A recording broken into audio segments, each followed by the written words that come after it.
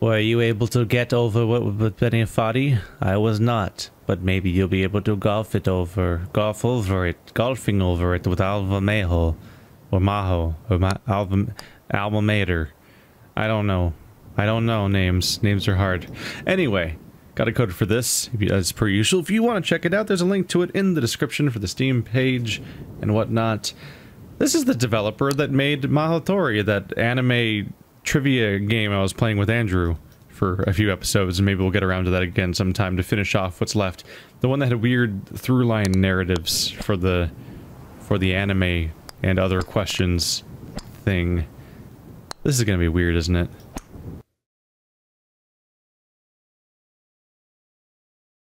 How hard could it be? Well, this is familiar, isn't it? Okay, so you hold the mouse button and you get this, which I assume will be a very intuitive golfing, like, stroker. Yep. And you can't do anything until it turns wide again, I assume. Which means it has to, that means it has to land somewhere.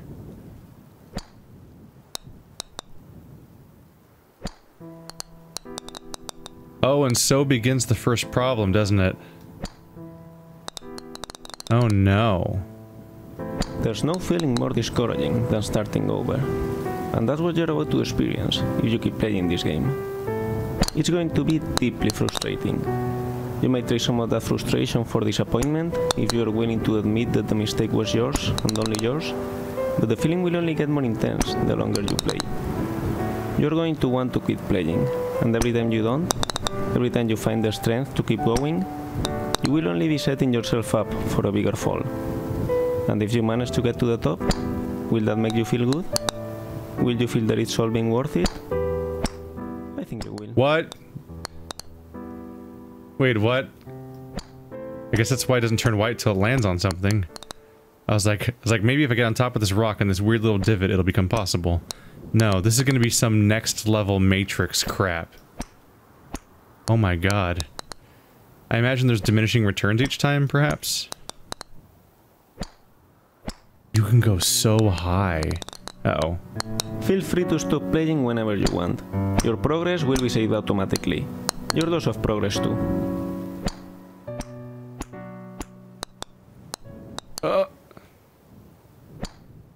Oh yeah, this is gonna be infuriating, isn't it? No? Stop. Oh boy. I think Bird beat getting over it. I'm gonna have to tell him this exists so that he can learn hate again, I guess.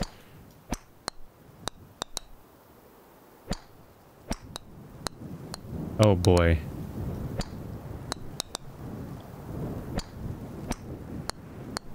Oh no. Oh no. Oh no. This is quite the control scheme. I wonder if you can control stick it with a controller. Oh, it responded to the pause button. Oh, you have to press A.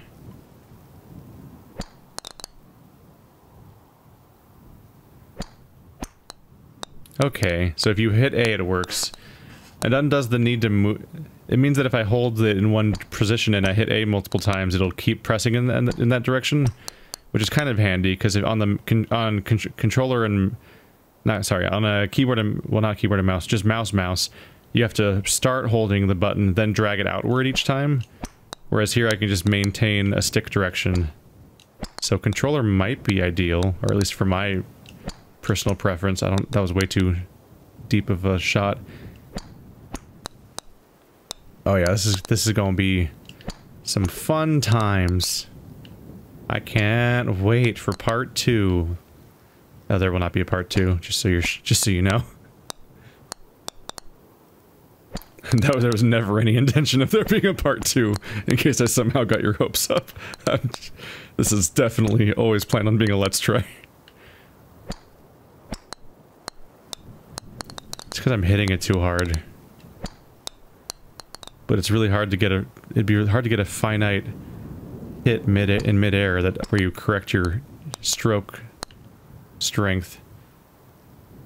It's good to know I'm about as bad at this as I was in the previous game. Ah. Maybe it is easier with controller. Let's try... I mean, mouse. Oopsie. I didn't mean to hit exit. I meant exit the menu. What's going on?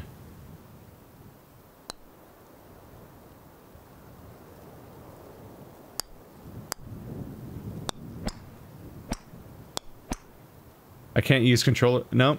Once you use a controller, you lose mouse control. So I'm not going back. Apparently, I was going to experiment back and forth to see which one might work better. Oh my fucking god! I slightly hit it on the way up, didn't I?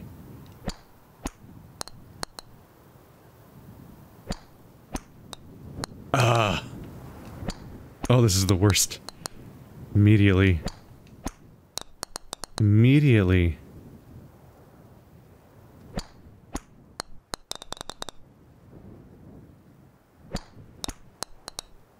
They're clearly going for something satirical with the, oh god. With their way of doing the narration the same way and everything. But is it satire at some point, or are you just doing the same thing ultimately? These are the moral quandaries posed by golfing over it with that name that I have trouble with. Oh cool, I can see that nice big hole that drops you. This game is a different take on a game that came out in 2017 titled Getting Over It with Bennett Foddy. The author of that game, Bennett Foddy, was an Australian designer known at the time as the father of intentionally bad controls.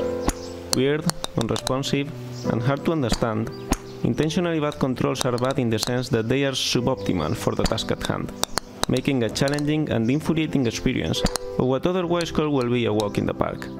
And yet, they often make for amusing games. In Getting Over It, your task is simply to climb up a mountain, to dragging yourself with a hammer while sitting inside a cauldron. No amount of forward progress is guaranteed, some cliffs are too sheer or too slippery, and the player is in constant danger of falling and losing everything. I watched a video of Bennett Foddy playing his own game, and it was interesting to see how erratically he approached his own challenges. He knew it was possible to overcome them, and he knew the movements he needed to execute, so he will make an attempt, but he will fail, without a clear reason why. So he will try again, exactly the same movements he attempted the first time, and he will repeat this process until, eventually, it actually worked, giving the impression that the challenge was more about perseverance and luck than precision. I knew I was gonna fall in there. I knew there was no escape.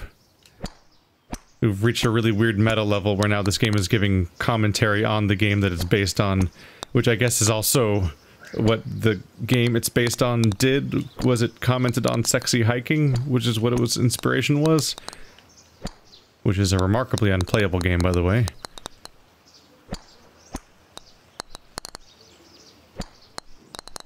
You are just Satan, you know that? No? What is even up there? What the hell? No, I want you to- No! Ooh, that must have hurt. Don't worry though, it will happen again. And again. And again. The worst. Was that like a yak in a wig or something? What's going on up there?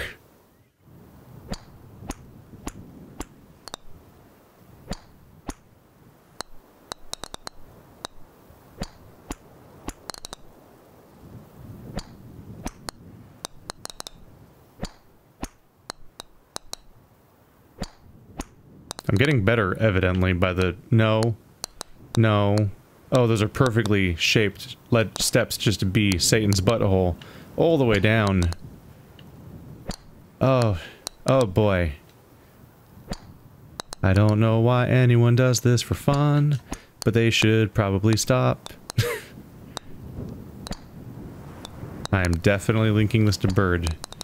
Over and over again, until he finally plays it. As punishment for I don't even know what.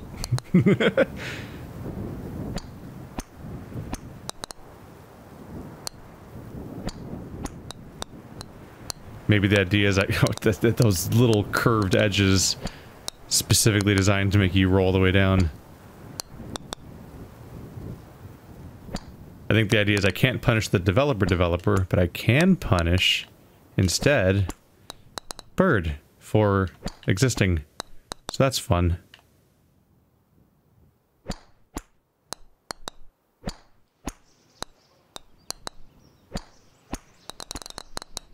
Oh boy.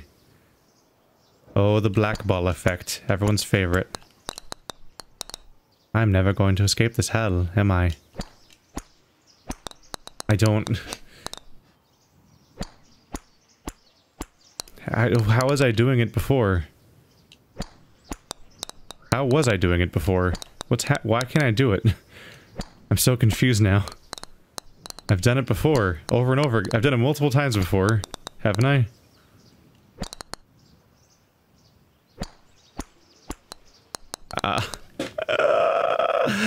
This is my hell. I live here now. Goodbye, world. It was nice knowing you. Oh wow, I'm never leaving.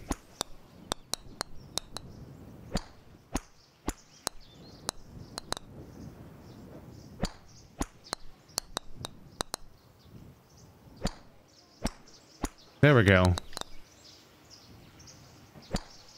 This is hard to get exactly.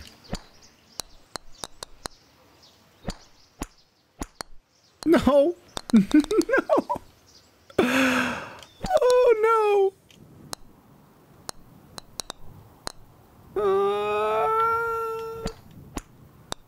Oh boy.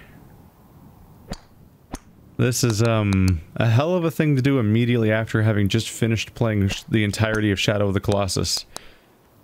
In particular, that final encounter. And I'm dealing with another frustrating control scheme, and I'm definitely thinking like, why did I do this to myself?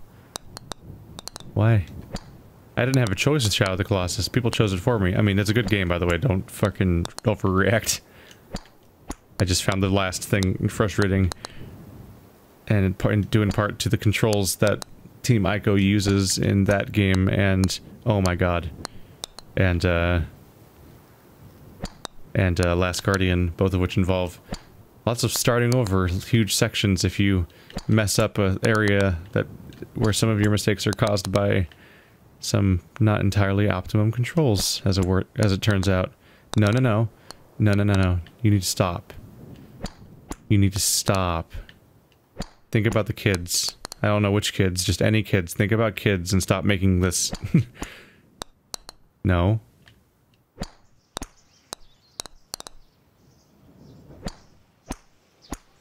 No! It was so close!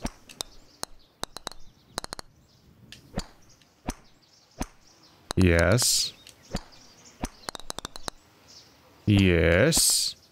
I mean, I could see myself doing way better at this than Bennett Foddy, just due to the simple fact that the controls make sense to me, whereas there was a lot of moments in Bennett Foddy where I'm like, I don't even understand what I'm doing wrong. Oh no. Thank goodness this grass is super solid. I want to see what this is. Is it a horse wearing a wig? Yes, it is. It's a horse wearing a Hatsune Miku wig? Basically, no, no, no, no, no. If we fall again, I'm done here. I'm just saying that right now. That will be the last time. Especially if the narrator's like, ooh, oh, that must sting. Oof, ooh, you need some ointment for that burn. But with like a accent that I can't replicate. No. Also, the bird. Okay, that's a. Yep, that's a bird wearing a wig, and it's a elephant wearing a wig. What are these assets from? Anime animals. I got an achievement called Anime Animals. No, no, no, no, no. There it goes. We quit. It's over. Goodbye. In getting over it, Bennett Foddy claims that frustration is essential to the act of climbing. But I disagree. Frustration might be essential to having a real challenge, an obstacle that you are not guaranteed to be able to overcome. But the act of climbing itself can be enjoyable. Climbing and getting over it is not frustrating because you can easily fall down and lose all your progress, but because controlling the main character is infuriating. Of course, falling and losing all your progress is also frustrating. But the worst part is not that you have to climb it all over again, it's that you have to fight with the controls while doing so. This game is pretty much like getting over it. You need to climb up a wall made of pre-made assets, while the game creator talks to you about the game itself.